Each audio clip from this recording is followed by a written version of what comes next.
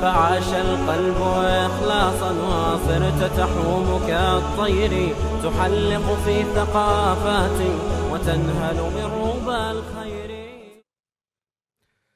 السلام عليكم ورحمة الله وبركاته. Bismillah ar-Rahman ar-Rahim. In the name of Allah subhanahu wa ta'ala, most gracious, most merciful. Alhamdulillah. All praise is indeed due to Allah subhanahu wa ta'ala. والصلاة والسلام على عبد الله ورسوله محمد أفضل الخلق وأكرم الرسل وعلى آله وأصحابه وسلم تسليما كثيرا.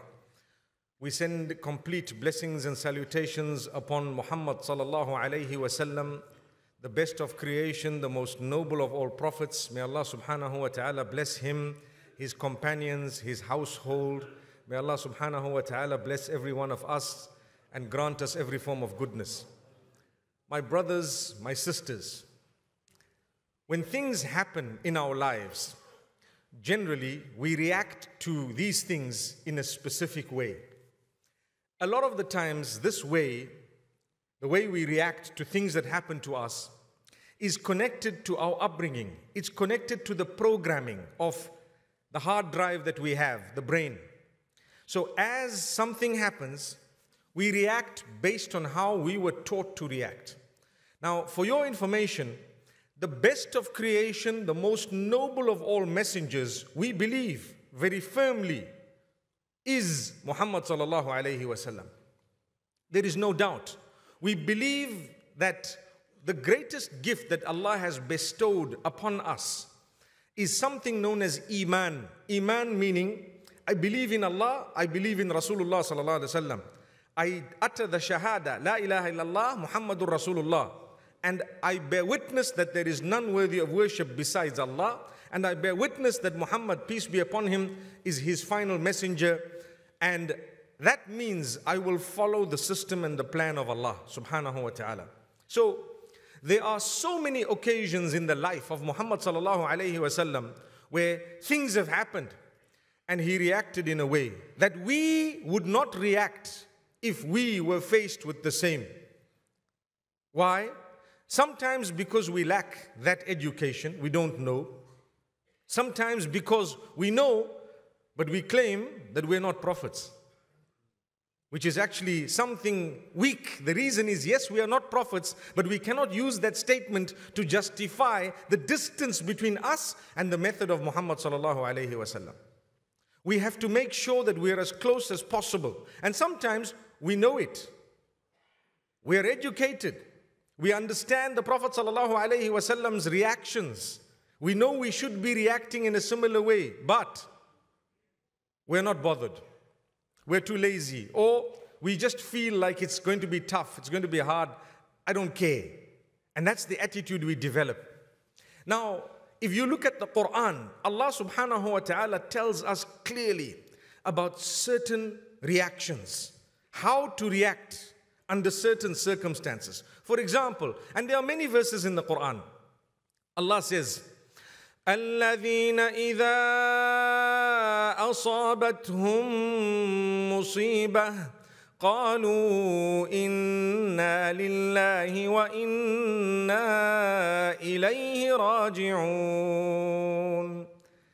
Allah is praising the one whom when calamity strikes, the first thing he does is he says or she says, Inna lillahi wa inna ilayhi raji'un.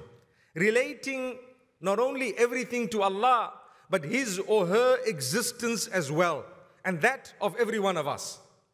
When calamity strikes, musibah. Musibah means a problem, something that got to you that was negative. It happened to you, but it was not a positive thing. The reaction, the first reaction of a true believer is, Inna lillahi wa inna ilayhi raji'un. We indeed belong to Allah, all of us, and we indeed shall all be returning to Allah. Allah is not only the most powerful, but we belong to Him such that even if I were to come to a total end, I'm actually going back to Allah, because that end is only connected to this worldly life, not to eternity. Can we ever, as mu'mineen, come to an end?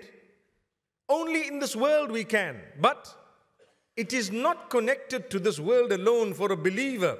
The true life is actually the life after death. Reason is, on earth, we will only be living for 70 years on average. After that, you have to go. Where do you go? Back to Allah. Whether you had big problems or small problems, you still have to go back to Allah. And the fact that you went back to Allah, unfortunately, people who remain will consider that a problem. Subhanallah.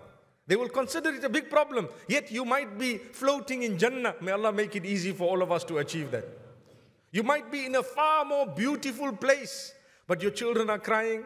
Your wife, I hope she is crying. May Allah subhanahu wa ta'ala grant us goodness. May Allah bless every one of us. I hope the relationships are strong. We have to work on it. We have to work on it, my brothers and sisters, such that when we die, people miss us. It's a good sign. They remember us for good things.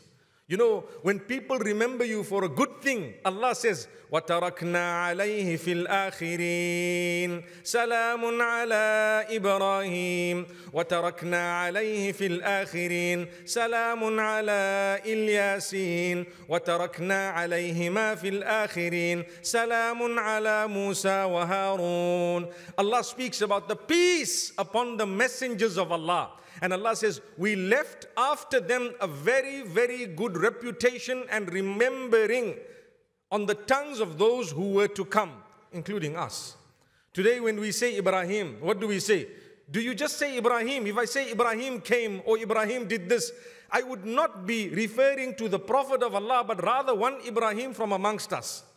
If I'm referring to the Prophet, it is an insult to say his name without saying alayhi salam, may peace be on him. The same way, the name Muhammad sallallahu alayhi wasallam, if I'm referring to the messenger, there is actually a curse upon the one who intentionally skips out sallallahu alayhi wasallam. Did you know that? If someone intentionally skips out sallallahu alayhi wasallam, there is a curse on that person. So my brothers and sisters, it's extremely interesting for us to lead a life such that when we go, we also have a little bit of that gift. It will not be anywhere close to that of the messengers or even the Sahaba radiallahu anhum. When you say the name of any companion, you must add radiallahu anhu, no matter what happened between them. We have to say radiallahu anhu, Abu Bakr radiallahu anhu, Umar radiallahu anhu, Uthman radiallahu anhu. Why? That's a gift from Allah. Allah says in the Quran, لَقَدْ رَضِيَ اللَّهُ عَنِ الْمُؤْمِنِينَ إِذْ يُبَايِعُونَكَ تَحْتَ الشَّجَرَةِ. Allah has become totally pleased with those who pledged allegiance with you, O Muhammad sallallahu alayhi wasallam, or to you under the tree. From amongst them were all these huge names, subhanallah, starting with Abu Bakr radiallahu anhu, Umar radiallahu anhu, Uthman radiallahu anhu, Ali radiallahu anhu. May Allah's peace and blessings be upon all of them. So we will never reach that rank, but at least if you led a good life, if you were connected to Allah and polite to the rest of the people, Allah will give you a good mention in those to come after you. Remember those two things. You need taqwallahi and you need husnul khuluqi. You need to be conscious of Allah. Develop your relation with Allah and then be polite to the rest of the people. What is stopping you from being polite? Even if a person is ugly, we're speaking today about the reaction. The reaction of what? Things that happen to us. Someone swears you. What's the reaction? Go back to the life of the Prophet ﷺ. Did he swear them back? No, never. He was not vulgar. The hadith says the Prophet ﷺ was not vulgar. He was not abusive. He was not hurtful with the words he used. But what do? We're hurtful with the words we use. Not to those who hurt us, but to people who are innocent, who don't even deserve it, to our own family members, our children, our brothers and sisters, our parents. At times we use hurtful words, abusive words. Why? Not even as a reaction, but as an action to begin with. May Allah forgive us. May Allah guide us. May Allah strengthen us. My brothers, my sisters, I plead with you to become more conscious of the way you use your tongue. Wallahi, it will solve a lot of your problems. When you die, people will remember you for the good words you used to utter. They will remember you because you made them feel good. You made them feel worthwhile. With us, those who are connected to us so closely, we make them feel unworthy. We make them feel totally useless. A'udhu billah. It is a sign that we need reformation ourselves. Let's get back to that verse of the Quran where Allah says, when a calamity strikes, you are supposed to declare your closeness to Allah and confirm that you are going to return to Allah subhanahu wa ta'ala. Remember that. So that is Allah subhanahu wa ta'ala telling us. When a problem happens, it's not the end of the world. But even if it was the end of the world, who would you return to? To Allah. So you say, Inna lillah wa inna ilayhi raji'un. Nothing can be bad for a mu'min. There is another way that the Prophet ﷺ has taught us to react. You know, Abu Sufyan, before he was a Muslim, he was the leader of the Meccans, the Meccan army. And prior to him being a leader, he was one of the top leaders. But after the death of Abu Jahl, etc., he became the leader. He prepared an army to come back to attack Muhammad sallallahu alaihi wasallam. And the Meccans had sent a huge army to come and attack. And the mu'mineen were small in number, 313, small number. They were not even prepared with their own weapons.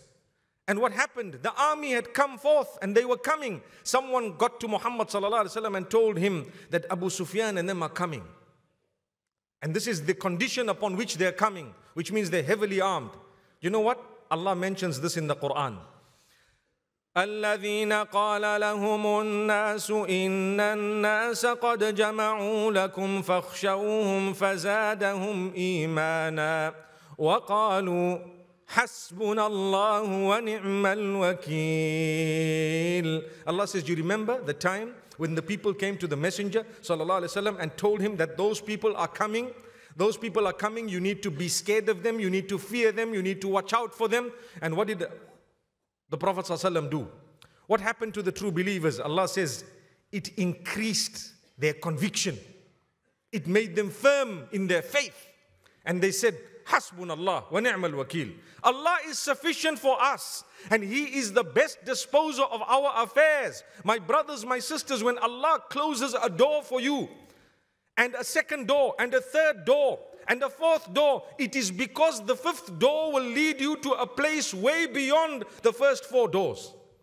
You have to be convinced. You tried something, Allah closed the door, you came out again. You tried something, Allah closed the second door and the third. Whether it was a marriage and you ended up divorced once, twice, thrice. Some of the brothers and sisters, especially the sisters who've been divorced more than twice, they will tell you, I've given up. Now I'm not going to marry. Why? Perhaps the next man or the one after the next man will be such a lovely person that you'll forget about the other 5 characters that you were married to. Yes. But if you stop, that's where everything stops. You gave up, that's where your hope stops.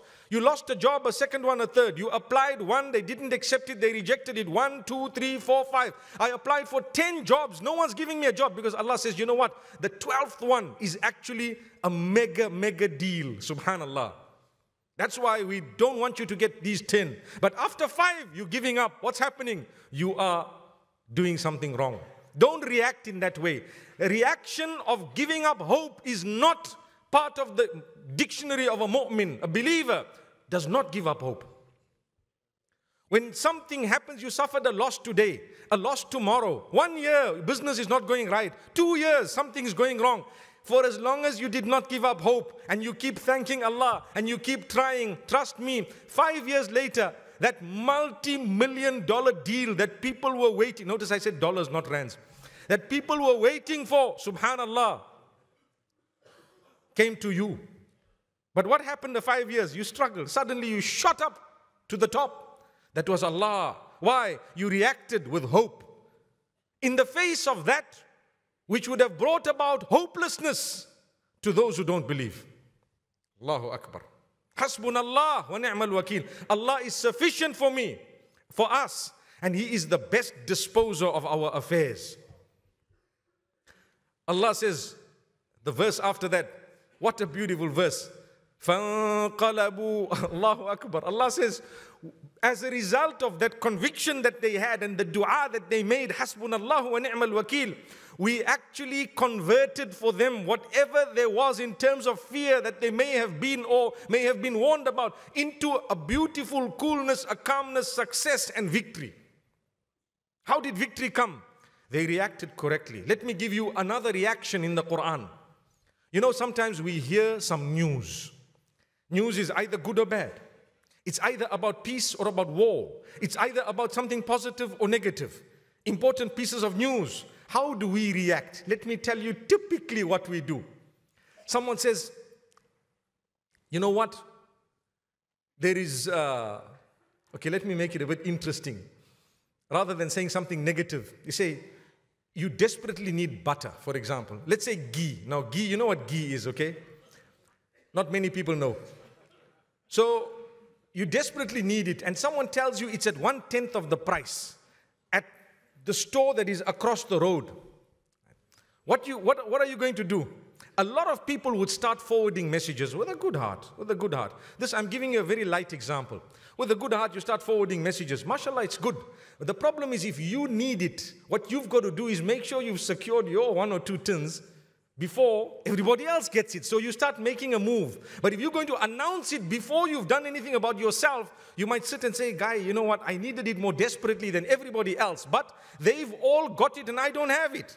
Okay? That's a simple, light example. What would be the best thing to do? The best thing is make your plan, and while you're doing that, you can let the rest know. There's a time to tell the people. There's a place to tell the people. I give you a more serious example. If there is a man with a gun out there, and someone sees it, there are so many ways of reacting. He can either start screaming, yelling, and then this guy takes... What happens with a thief? You ask those who know. I think here in CapeTown, people know. When someone wants to hijack a vehicle from Gatesville, he is a fool. The reason is you can't come out of Gatesville. You're not going to get out of this place. And when that happens, do you know that he will start panicking? If he has a weapon, the thieves, a lot of the times they use these weapons when they start panicking. Okay? So if you're in the wrong place, wrong time, there's going to be crossfire. Do you understand what I'm saying? When a thief comes in, if he's armed, there's a different way of dealing with this. We are fortunate, we are from Africa. That's why we taught this drill. People who are hearing this lecture, living in other countries might be saying, what is he talking about? But it's a fact. If a man is armed, you deal with him differently. Very different. You got to make sure, he says, you say, look, take what you want. He says, look down, you look down. Look up, you look up. Things that you wouldn't even do in salah, astaghfirullah. You know, a lot of us, when Allah says, do this, do that, we don't do it. But a thief with a gun says, do it, we did it. Khalas. On the ground, you're on the ground. But 5 salah, we're not on the ground. Allahu Akbar. May Allah forgive us. So, you know how to react because, or you should be, because if you react wrongly, it's going to become dangerous. So, if you scream and the guy panics, there's a problem. Rather, you deal with the situation. You can let 1 or 2 people know, you know a certain uncle, you know someone else, you know the security of the masjid. For example, there's always security in the masjids. Mostly, you know, like we say, unmarked vehicles. There are unmarked security members that are here. A lot of you might know them, some of you might not know them, but they're there. So now what happens? Subhanallah, you deal with them in a beautiful way. The problem is solved. When people come out, they heard, you know, there was a guy who tried his luck, but he was dealt with. He was dealt with. Why? Because you dealt with it and you reacted in the correct way. So Allah speaks about this in the Quran.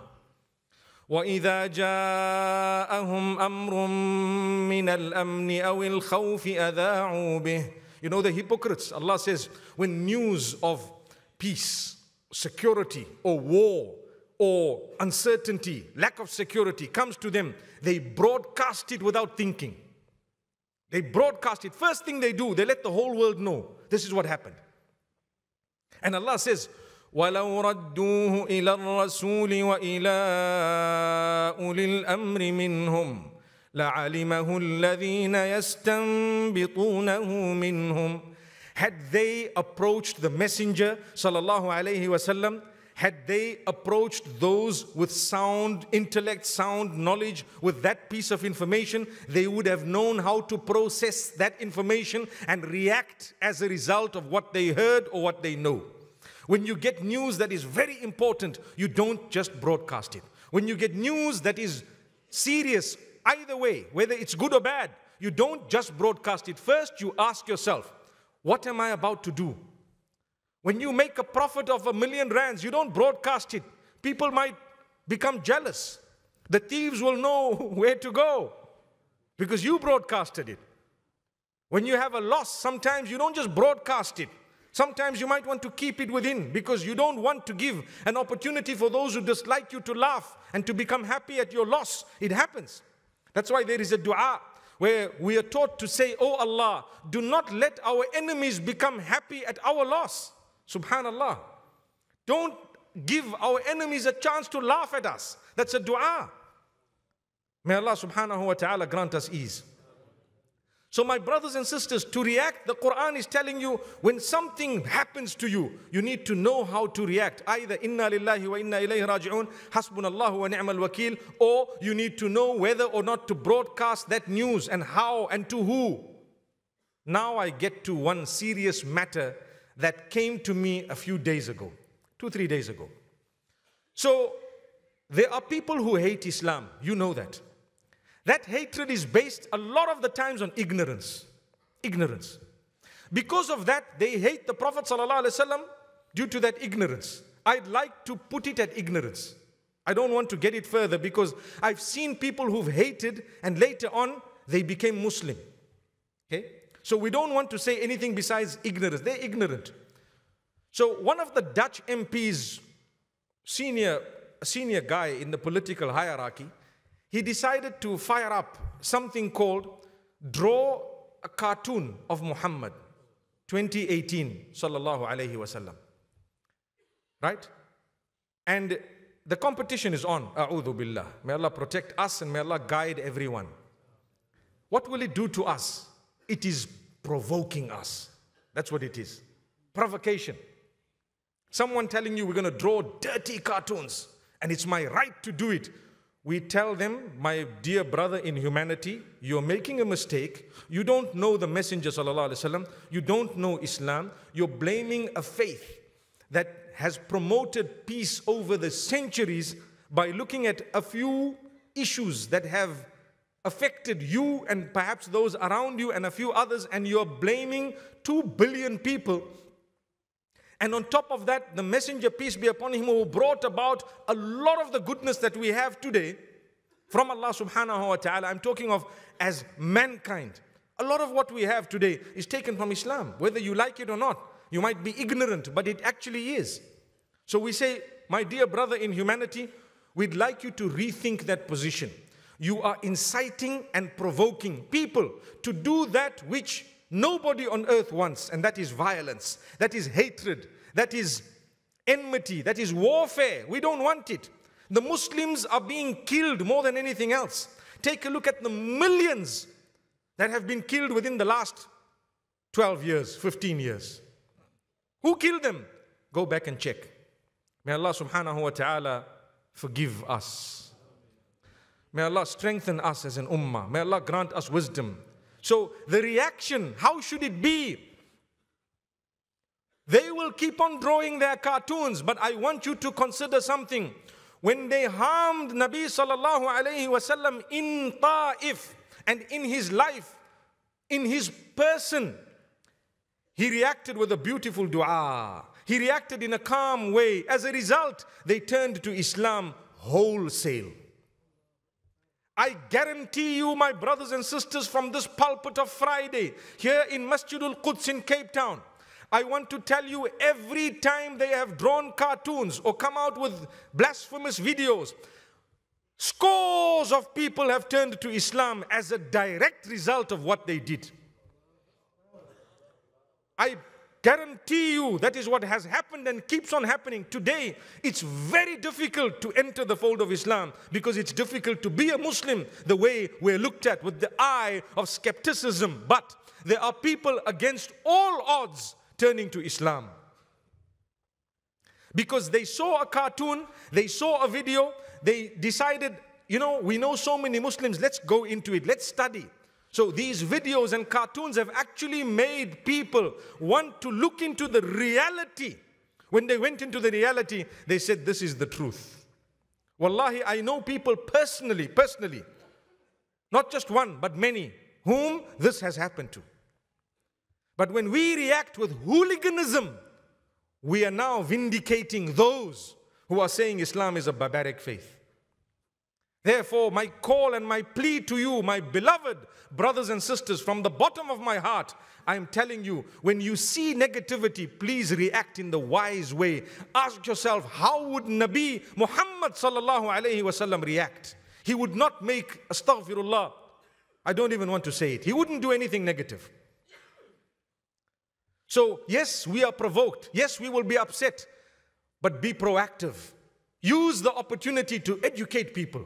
Give a little pamphlet. You saw those cartoons? Yes, I did. Well, I just want you to read about the person they're trying to blaspheme, because Allah says in the Quran, إِنَّا كَفَيْنَاكَ الْمُسْتَهْزِئِينَ. O Muhammad, peace be upon him, you are way beyond everybody else in your rank, in your status. No matter what anyone does against you, to mock at you, to try and make a fool of you, they will only be making a fool of themselves. They will be mocking at themselves. Your status is engraved. It's already there. Nothing will change it. That's a guarantee of the Quran. Allah tells Muhammad sallallahu alaihi wasallam, we have protected your reputation from the mockery of those who want to mock. Subhanallah. When they mocked, what happened? It destroyed their reputation, not Muhammad sallallahu alaihi wasallam's. More and more people are following him. I want to give you another piece of good news. I don't believe my half an hour is up. If it wasn't Jumu'ah, I would have probably lengthened it. But my brothers and sisters, a powerful example I want to give you right now. It makes me shiver when I think, my brothers and sisters, do you know the population of the globe at the moment is more than it ever was before? Do you agree? And the population of Muslims on earth who make sujood for Allah is more than it ever was from the beginning of humanity to this day. I promise you, don't lose hope in the mercy of Allah. The deen of Allah is solid. It is strong. Yes, we do have problems. We will manage them by the help of Allah. We do have crises. Do not be despondent. We do have splits. We do have disunity, but by the help of Allah, if we keep on reminding people of our duties unto one another, to speak with each other with respect, to be able to react correctly when things go wrong, when things don't go the way we'd like them to go, then we will definitely be serving the deen. There is a lot to hope for. Look at this masjid, my brothers and sisters. I want to let you know, the masjid is packed to capacity. Isn't that a sign that we are connected to Allah?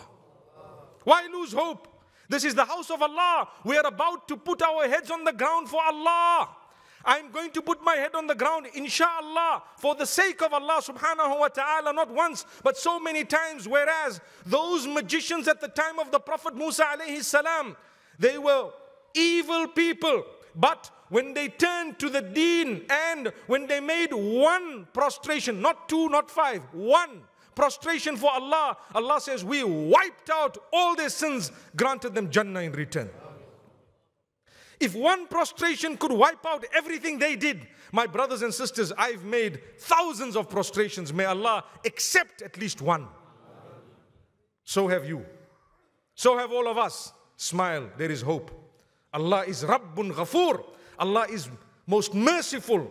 Allah is the most forgiving, the most beneficent. And I end off with the same statement, my brothers and sisters. Let's learn not to react in a negative way to anything that happens to us. أقول قولي هذا وصلى الله وسلم على نبينا محمد.